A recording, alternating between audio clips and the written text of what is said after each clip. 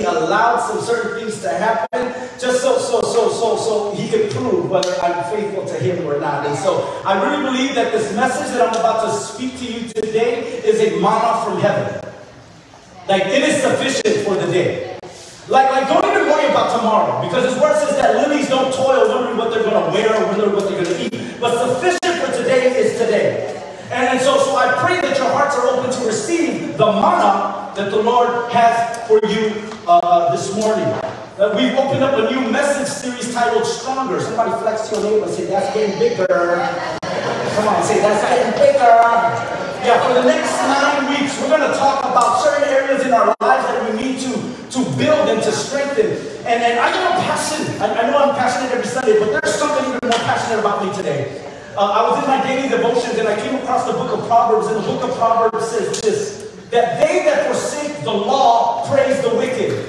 Think about that. Think about the state of our country. They that forsake the law praise the wicked. Isn't it interesting that the things that are being celebrated don't come in alignment with God? Isn't it interesting that every time you turn on the TV, the things that are being celebrated are not in alignment with God's way, God's purpose, God's will? Why? Because more and more people are forsaking the law. More and more people are forsaking the assignment, the purposes, the plans, the provisions, and the guidelines of God. And the Word of God says this, that because lawlessness shall abound, somebody say lawlessness will increase. Lawlessness will increase. Oh, you ain't ready. Somebody say lawlessness will increase. So Jesus said, because lawlessness shall abound, the love of many would wax cold. That means they're not loving anymore. They're cold-hearted folks. But he who endures to the end, someone say that's getting stronger. Yeah, he who endures to the end, someone say that's getting stronger. He who endures to the end will in the end be saved. You got to be strong in the Lord and in the power of his might in order to endure lawlessness in today's time. You got to be strong in the Lord. Well, how do I get strong, man? We open up this message series, and we're going to focus on 2 Peter chapter 5, verses 1 through 8. And in this scripture, the Lord reveals 8 areas, 8 steps, 8 levels that we ought to work on to strengthen ourselves completely in the Lord. And let's read it. 2 Peter chapter 1, verses 5 through 8. On a count of 3, let's read. Give me a thumbs up, Pam, when you are ready. Okay, which reminds me, hey guys, read your Bibles every Sunday. Read your Bibles, because the screen is not big enough for those folks on the outside. So next week, read your Bibles. So I'm going to be reading from New King James Version, 2 Peter chapter 1, verses 5 to 8. On a count of 3, let's read it. Ready? Kasi, dua, kolo, say. But also for this very reason, giving all diligence, add to your faith virtue, to virtue knowledge, to knowledge, self-control, to self-control, perseverance, to perseverance, godliness, to godliness, brotherly kindness, to brotherly kindness, love. For if these things are yours and abound, you will neither be barren nor unfruitful in the knowledge of our Lord Jesus Christ. On the next slide, it gives us 8 areas in our lives that we need to work on. Faith, virtue, knowledge, self-control, perseverance, godliness, brotherly kindness, and love. And today, the Lord has released me today to speak to you about step number 1, faith.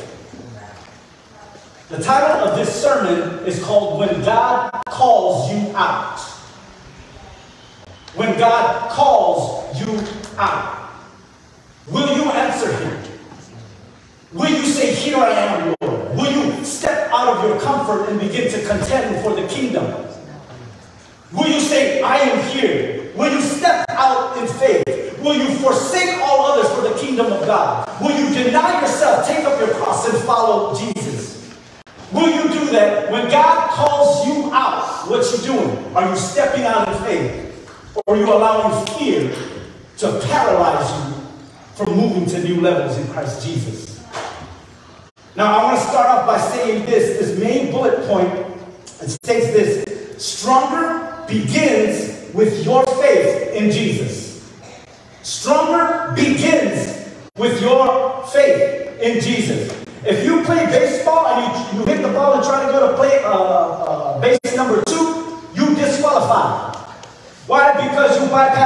number one. Stronger begins with your faith in Jesus. Let's look at the word begins. It means it's the starting point. You cannot grow strong in the Lord without faith.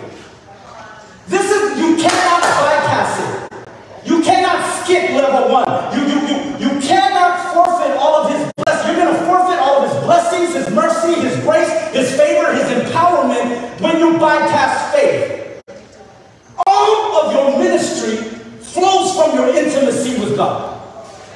All of your ministry flows from your intimacy with God. Now, I'm not just saying ministry like, oh, you got to serve on media, or you got to serve in youth. No, I'm talking about all of your ministry, like your relationship with your spouse, like your relationship with your children, like your relationship with your boss, like your relationship with your co-workers. All of your horizontal must flow from your vertical in Christ Jesus. Don't ever do the horizontal without first doing the vertical. People who do the horizontal get burnt out, get frustrated, get angry. They allow life to speak louder than the truth. But when you do your vertical first, your vertical is like a conduit of ever-living waters that never run dry. The reason why we get frustrated, upset at our spouses is because we're trying to do horizontal without first seeking the kingdom of God and doing the vertical. All of your ministry flows from your intimacy with God. Don't bypass it, y'all. Don't bypass it. Don't bypass it. Don't get a quick fix. It begins with your faith. Somebody say it begins with faith. Begins with faith. Now it says stronger begins with your faith. I can't fake it for you. I can't do it for you. This is the one thing where you have to take responsibility to do it for yourself. Amen. I could pray to God to move mountains, but I'm sorry, I can't pray for him to move your mountains. You, by faith, in your faith, have to believe it yourself. Mama can pray for me all she wants. But until I say yes to Jesus, I will always live empty, unsatisfied, bickering about life, allowing life to speak louder than truth. That's right. I can't do it for you. It begins with not Helen's faith, not the church's faith, not the pastor's faith. It begins with your faith. When God calls you out, will you say it? Will you pursue him? Will you say yes to Jesus? Now it says stronger begins with your faith in what? In Jesus. Do you know that you can have faith in other things? Like right now, you're having faith that that chair will hold you up. Like, Lord have mercy, this chair holding me up. You can have faith in many things. The Word of God says some will trust in chariots and horses, but we trust in the name of the Lord. You see, the word faith simply put is full trust in Jesus. Like, I can put my whole weight, I trust you, Jesus. That's what faith is all about. And so we as a people, we can have faith in many different things. We can have faith in the government. We can have faith in our jobs. We can have faith in our Toyota Tacomas. We can have faith in our careers. We can have faith in our children. We can have faith in our parents. We can have all those faiths. We can have faith in our skills and our talents. We can have faith in our looks. Lord, have mercy. But every one of those things is going to fail you. There is only one that will never fail you. There is only one that will never fail you. That he promises to never leave you nor forsake you, and his name is Jesus. Out of all the things that you need to be faithful in, have faith in Christ Jesus. Listen, if you talk to me like I play basketball a lot. And lately I've been going to the airport, to the old airport, playing shooting hoops. I'm horrible. I used to be good. And I find that my skills and my talents are failing me. I'm probably the best 43-year-old basketball player out there. But my skills are failing me. And don't even talk to me about my looks. The older I get, the harder gravity works. Certain things are kind of just falling down. In the name of Jesus, Lord, have mercy. Those things will fail you. There's only one that promises that he will never fail you. You see, it's just not about having faith. It's the object by which you're having faith in. That's right. You want your faith to be unshakable, unbreakable, immovable? Then anchor your faith on Christ Jesus, who does not change, who is unbreakable, immovable, unshakable. And begin with your faith in Christ Jesus. In the book of Hebrews chapter 11, verse 6. Let's read this aloud. Hebrews chapter 11 is what's called the chapter of faith. So Hebrews chapter 11, verse 6, on a count of 3. Bam, give me a thumbs up if you guys are ready. Huh?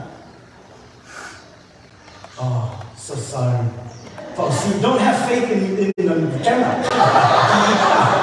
The camera will fail you off. Thank you so much. Thank you guys.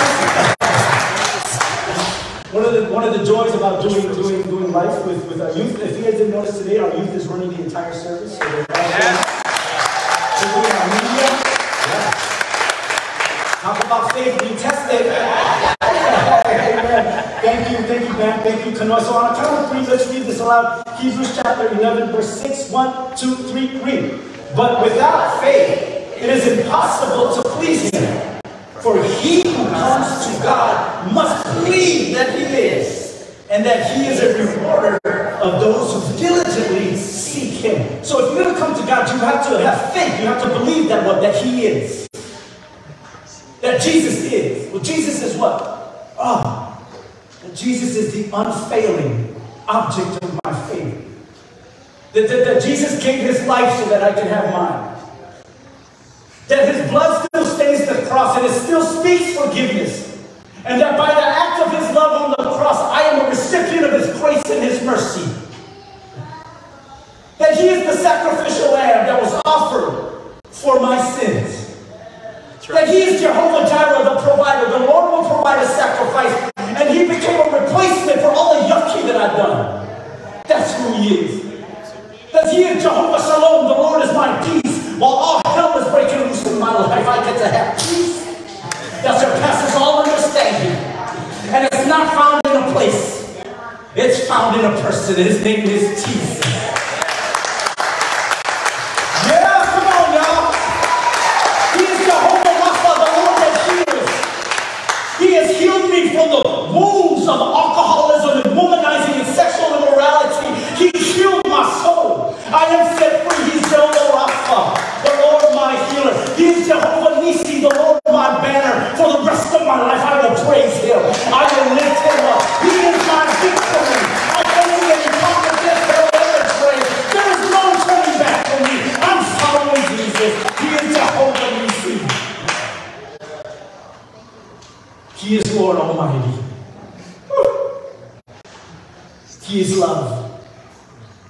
And it's the loving kindness of God that leads people to repentance. Listen, I did not change my life because someone bashed the Bible over my head. I changed my life because I realized how much the Lord loved me in my filth. And in those moments of imperfections and brokenness, His grace covered me. And I said, Lord, thank you for loving this. I want to run after you. I want to pursue you. My life is yours. I surrender it all. That's who He is. And you know what? He's never failed me, man. When I grew up, I went to church. I lived in Samoa. In Samoa, there's like a church every corner of the road. Went to church in the morning, church at night, church every day. But listen, I did not go to church because I wanted to know God. I went to church because Mom and Dad told me to go to church. It was inherited faith. I went to church because Mom and Dad said so. And if I didn't go to church, guess what I get? I get the belt. Woo! The Lord loves them, so He chastises them in the name of Jesus. Yeah, my dad, he bind me, man. Like, oh, you ain't going to church, Dad? I don't want to go to church. What? Give me the belt. Yes, Daddy, I go to church. I go to church, Dad. I go to church. Yeah, that belt drove the spirit of rebellion right out of me, y'all. Yeah, I went to church because of the belt. But here, I grew up to church, I grew up going to church, always thinking that God was this distant God. And that all I needed to do was to fulfill His rules. And then if as long as I obeyed His rules, yeah, it's good. But how many of you can obey all of His rules? No. So can you imagine imagine living a life thinking that God is this distant God and that you're just supposed to obey his rules. And that he never wanted an intimate relationship with you. So that means that when Bam breaks the rules, God is just going to say, oh, behold then, good for you. That's what you get. Waste time. So I grew up thinking that God was this distant God and I had to follow rules. And then I came to Las Vegas, out of all places, to find the Lord. Where sin is, grace abounds even more. Vegas became like Saint City, not Sin City. I found the Lord in the midst of garbage. So I go to this church, and this little 5'4.5" Asian Japanese fella from Lauvao is preaching the gospel, but he preaches the gospel in such a way where I was like, I can see myself in that sermon. I thought he went on Facebook, looked up my profile, and read my book. Every sermon that he was speaking was relevant to me. Like, I could see myself in the sermon, I could see myself in the scriptures. And then my eyes were open and enlightened. I was like, wait a second, God is not distant. He wants to have a personal, intimate relationship with me. Amen. And so he has an altar call and he says, is there anybody in here that wants to say yes to Jesus? Open up their hearts. And I'm like, dude, I am tired of running. Listen, let me just share with you the crazy dynamics that happened to me. You see, I would go to church on Sunday, feel good. Then from Monday to Saturday, let sin around me produce sin in me. Then on Saturday, like an addict, run back to church service to get my fill. Felt good on Sunday. Monday to Saturday, argue with the wife, kick the dog, break the laws. Monday to Saturday, let crazy around me produce crazy in me. Like an addict, run back to church on Sunday, just so I could get my fix. And this became a constant cycle of me getting my highs on Sundays. You know why I went through this cycle? Is because I made it about church attendance. When the whole time it was the Lord that wanted to attend to my heart.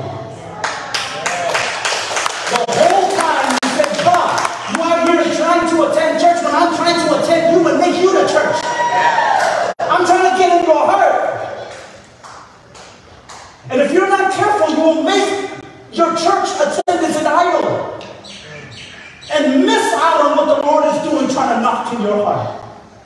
Until I came to that recognition that, you know what, church attendance doesn't save me. Jesus does. Amen. I need to open my heart up to him.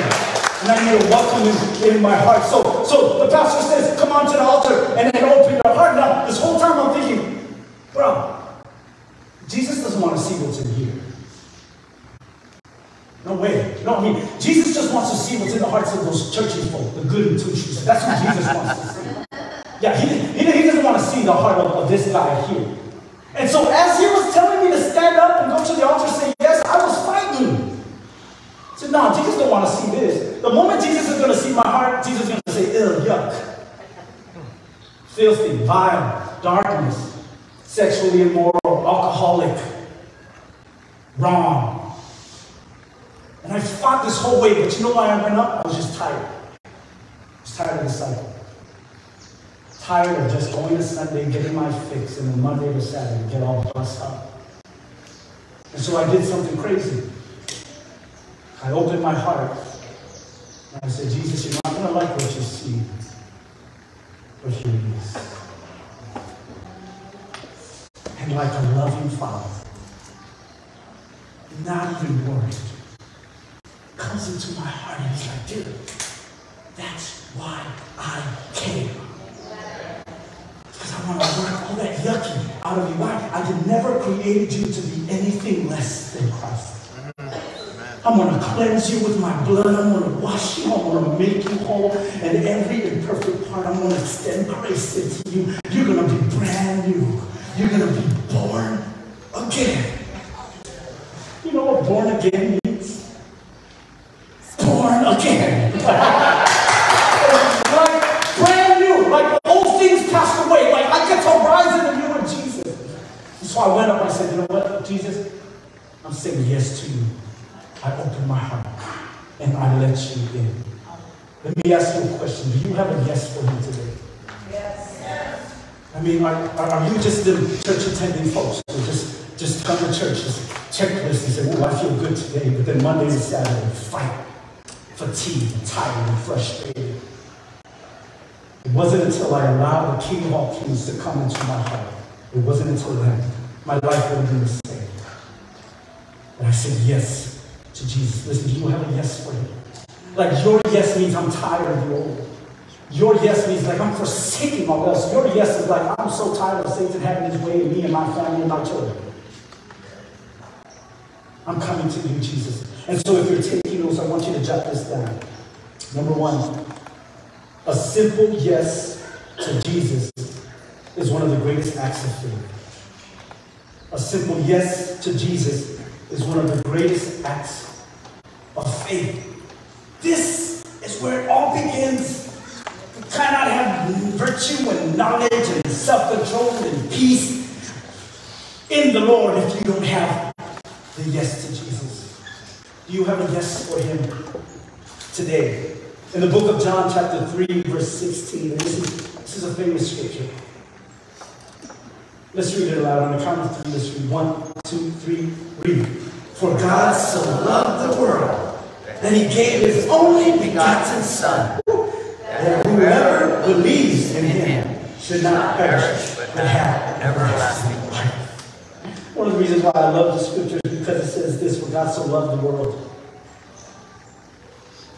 That was like, ooh, I'm worldly. Yes, that's me. You see what I know about God's love is that it doesn't segregate. He shows no partiality. He loves us all. His love transcends generations, nations, nationality. His love does not segregate. His love transcends through all of that. Just because I'm a pastor doesn't mean he loves me more than you. Amen. He loves you. And it says, whoever believes in him shall not perish. Do you have a yes for him?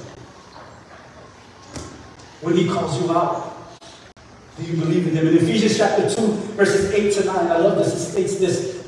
Ephesians chapter 2, verses 8 to 9. The count of three, let's read it. 1, 2, 3, read. For by grace you have been saved through faith, and that not of yourselves. It is the gift of God, not of works, lest anyone should boast. Okay, so when you say yes to Jesus, you are saved by grace through faith. Faith is the conduit that allows the grace of God to come into your life. Faith is the door. Let's just say that. Faith is the door that gives you access to come face to face with your Creator. And so when you have faith to say yes, you open the door. But check this out. Someone said this to me. He said, Bam, the door of your heart, there's no knob on the outside. The knob is only on the inside. And Jesus is not going to open the knob for you. But he knocks. And your job as a people of God is to open the knob from the inside and allow Jesus to come into your heart. We are saved by his grace. And that, man, when you do that, woo, like all of heaven's glory.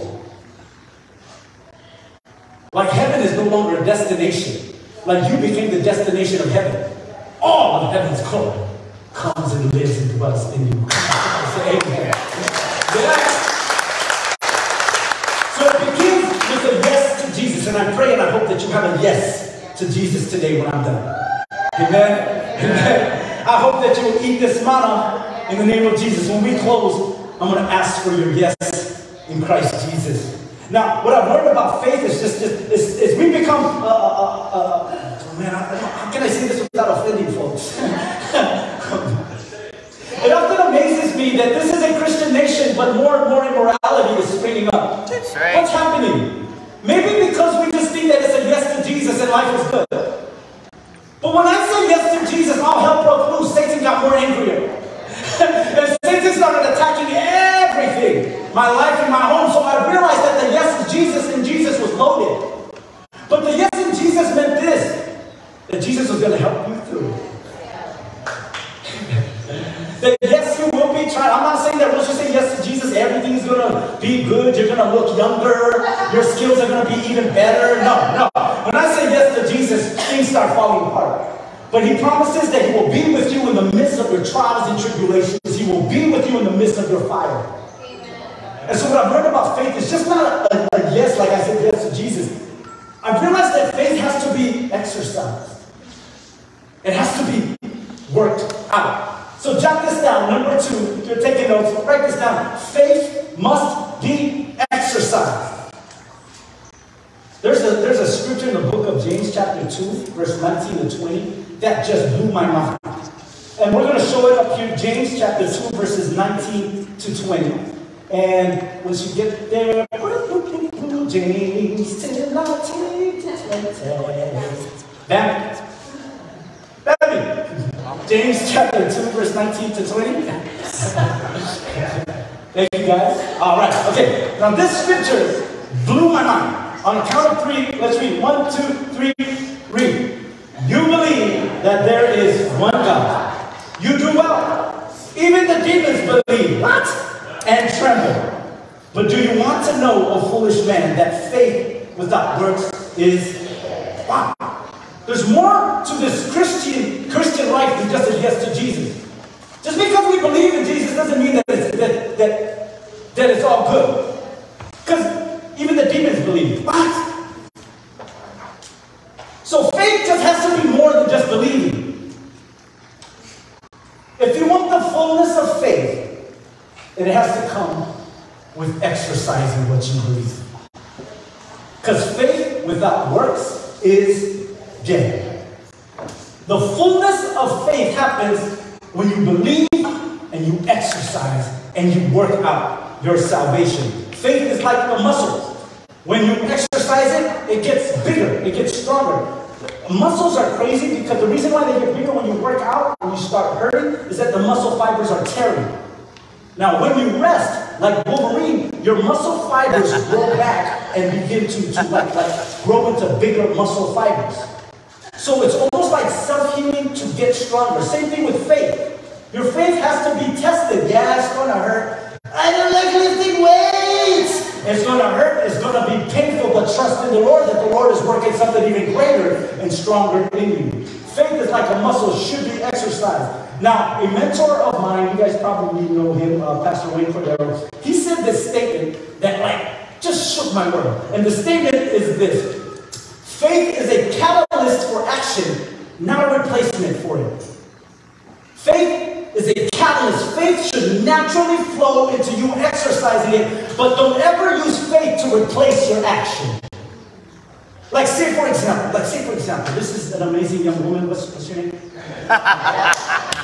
Can I get your number? Okay. Say for example, I've never met her, and I had the hots for her. Right? Now, I can stand here and say, I believe I'm going to marry that woman. I believe I'm going to marry that. I believe it with all my heart. 100% I believe I'm going to marry this woman. I believe it. And then I go to Helen and I say, hey, you want to marry me? You know what she's going to say? Get away from me, creep. I don't know you. Until I take Helen out on a date. Go paddleboarding with her. Cooked some Lauvaos. Last about 2 weeks ago, I went fishing at the Tsunami Buoy, just 35 miles out. Never done fishing 35 miles out of the shore. But man, I was there. I bought a whole bunch of fish. I got a whole bunch, not buy it, but I got a whole bunch of fish. I got some aku, I got some ahi, got some mahi-mahi. And you know what? Man, if you want to get to Helen's heart, seafood. So I landed on the dock, I was washing the boat, I called her up, I said, hey, I got some fish for you. So she comes over and I give her all this fish. Now, I don't just give her the fish, you know what I did? I also clean the fish. So I go home and I was cleaning the fish, cutting the fish. You should see my wife, she was taking selfies, like, look at my man, taking photos of me cleaning the fish. Yeah, I'm like, baby, you having sashimi tonight. Cleaning the fish. She was all happy. Now, take her out on dates. Lobster, filet mignon.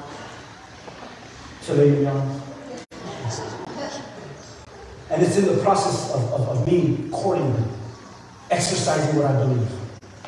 That when I asked her hand in marriage, she said, absolutely. Yeah. I know exactly what Jesus meant when he said, make you fishers of men. I love fish. Yeah.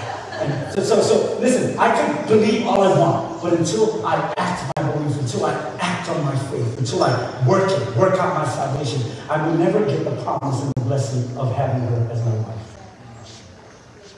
Faith should never be a substitute for action. In fact, the fullness of faith should prompt you to work out your salvation.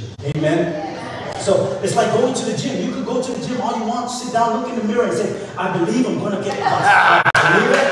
I believe I'm going to get buff. The entire week, all you do is go and sit at the gym. I believe I'm going to get buff. I believe it, Jesus.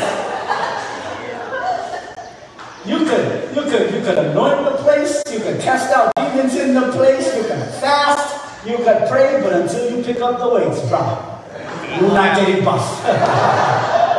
And so faith has to be exercised. So what I got here is, I just want to just quickly mention three things that will build your faith muscle. Three things that will build your faith muscle. So number 3, build faith muscle by wait on the Lord. Wait on the Lord. Wait on the Lord. Have you ever waited for somebody? And they were late? Like, what manifests when you wait for someone and they're late? Anger, frustration. You want to throw them with a rock, right? That's not what this is. Wait on the Lord. In the book of Isaiah chapter 40, verse 31, let's read it aloud. 1, 2, 3, read. But those who wait on the Lord shall renew their strength. They shall mount up with wings like eagles. They shall run and not be weary. They shall walk and not faint. So this waiting is not like waiting for somebody to come pick you up and like, where they at? Man, what you doing? Just waiting on the Lord. Waiting on the Lord. Man, what you doing? Waiting on the Lord. Just waiting on the Lord. What you doing, man? Just waiting on the Lord. Waiting on the Lord. Waiting on the Lord. Waiting on. Why are you coming late? Waiting on the Lord. He's late. Wait. Listen, that's not this wait. In fact, the word wait is from the Hebrew word kava. It's not what you think. Some of y'all eyes went on like, what? Come on. Some of you were just falling asleep when I said, come on, what? Come on. Tell somebody, adjust your halos. In fact, put your halo back on. It's from the Hebrew word kavah. The word kavah means that you wait anticipating, like you're looking with hope for the return of Jesus. It's an active wait. It's not like a waiting on the Lord. It's an active wait. Like, for example, I'll just give you for example. Like when you go to the restaurant and the hostess takes you to your seat and you sit down at your table, who comes to serve you? Waiter or waitress. Get it? And so this word wait on the Lord, it means like you are the waiter or waitress for the kingdom of God. You serve other people while you wait for Jesus. You serve other people while you wait. Jesus, you coming today? Okay, I'm going to keep serving other people while I wait for you. So you wait in expectation of his return. Now watch what Jesus said. He says, blessed is the servant that when I come back, find so doing, serving. Wouldn't it be awesome when Jesus comes back today and you're serving the community? That's what it means to wait on the Lord. You wait by serving him through serving others. Somebody say amen. Amen. So you build faith muscle by wait on the Lord. Here's another thing. Build faith muscle by, number 2, believe it's changing. Believe it's changing. Now what do I mean by this? The human being can rise above anything except the quality of their thinking. Like, the human being could rise above pain, could rise above hurt, could rise above all crazy, but they can never rise above the quality of their thinking. If you believe you level 1, don't ever expect to rise to level 2. If you believe you're only a level 3, don't ever expect to rise to level 8.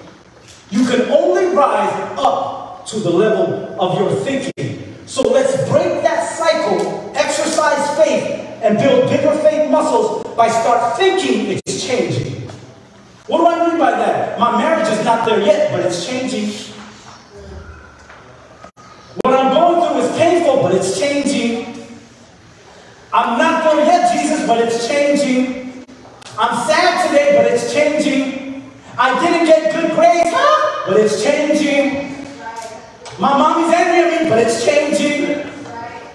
I'm not going to new levels now, but it's changing. And so you got to ask, what you are doing is you're speaking faith in the midst of your circumstances, and you're believing for greater and not settling for your current situation. Come on, somebody.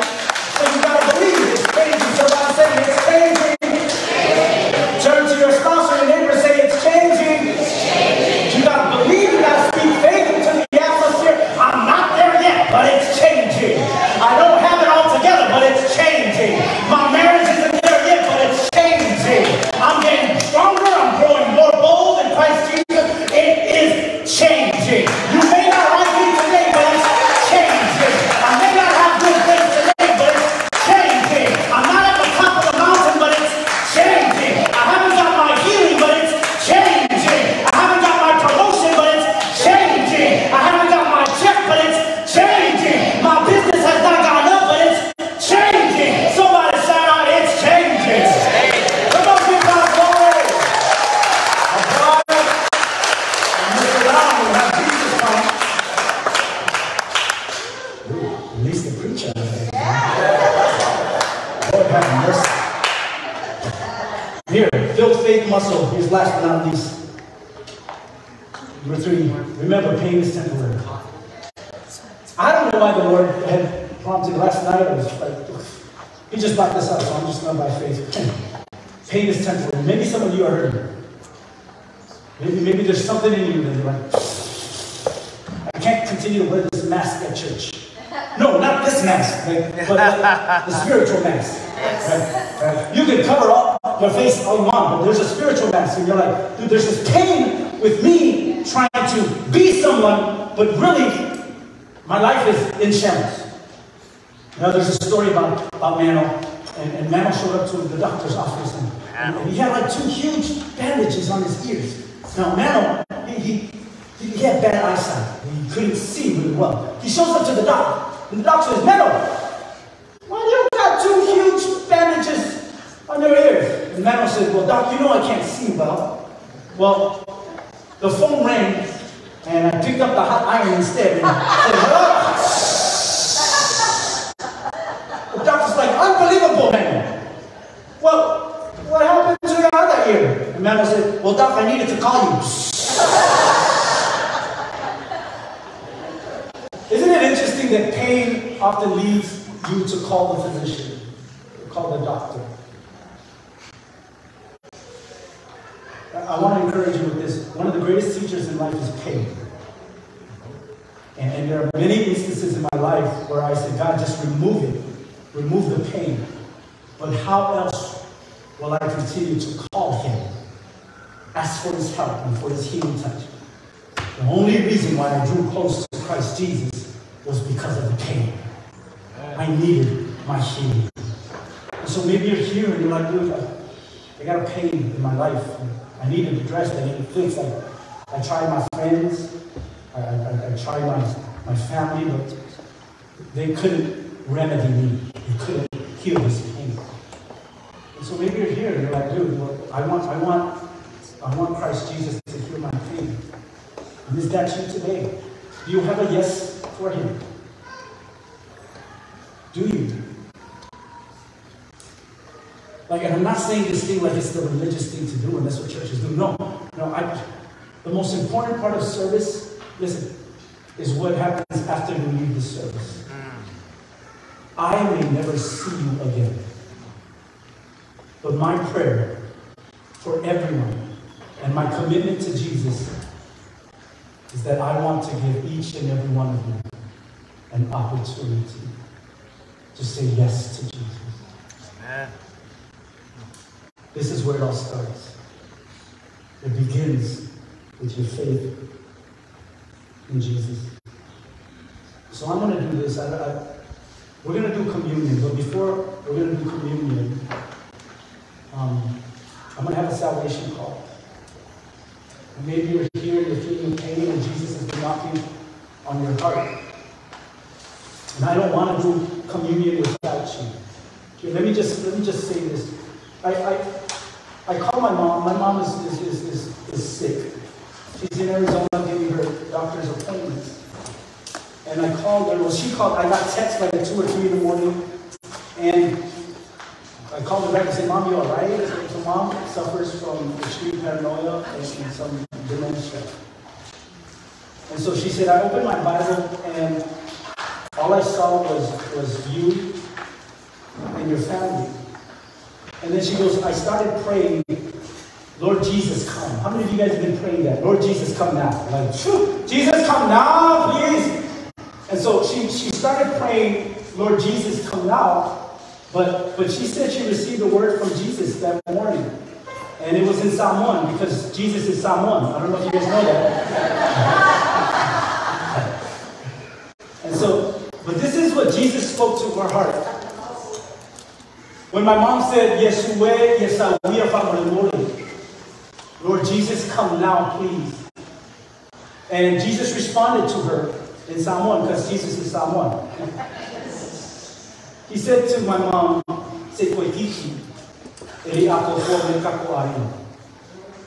what that means is, hold on tight, wait. Not all of our family is home yet. And that changed my heart. How long-suffering is God and how merciful is God that He's not shutting the door now.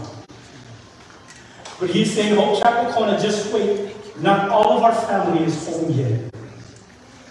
Can you just hold on just a little longer while I stand at the door and wait for our family members to come home? Listen, I know we all have family members that have not said yes to Jesus. Some of our closest friends have not said yes to Jesus. And your heart and my heart is like Jesus' heart is, man, I am not going to let Jesus close that door until every one of my family members has said yes to Jesus. Do you have a yes for Him? Maybe you're the one person that He'd leave the 99 after you so that you can say yes to Jesus. Could you bow your heads with me?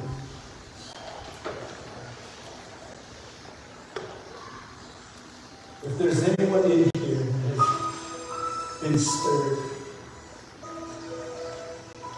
and Jesus has been knocking on your heart from the moment service started, I want to say this to you.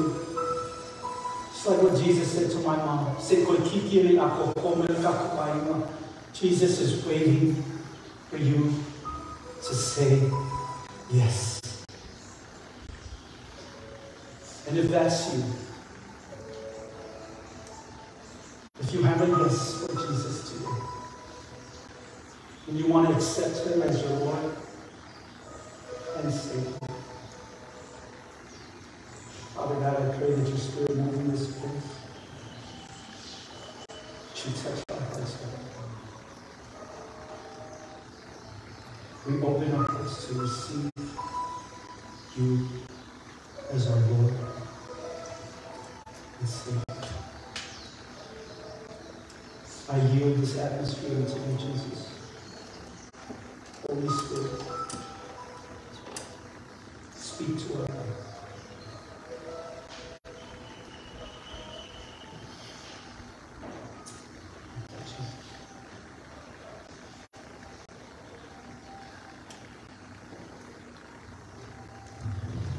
Anyone that wants to open their hearts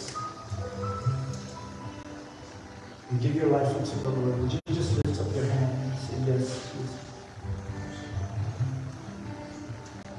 Yes, Lord. Yes. Could I have all my prayer leaders just kind of rise? And what I want you to do is I want you to go to those chairs where people have their hands up, and I want you to just lay hands on them.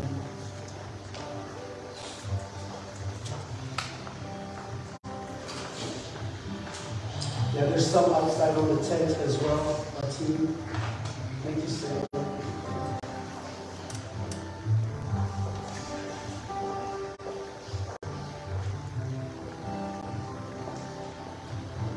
And so for those of you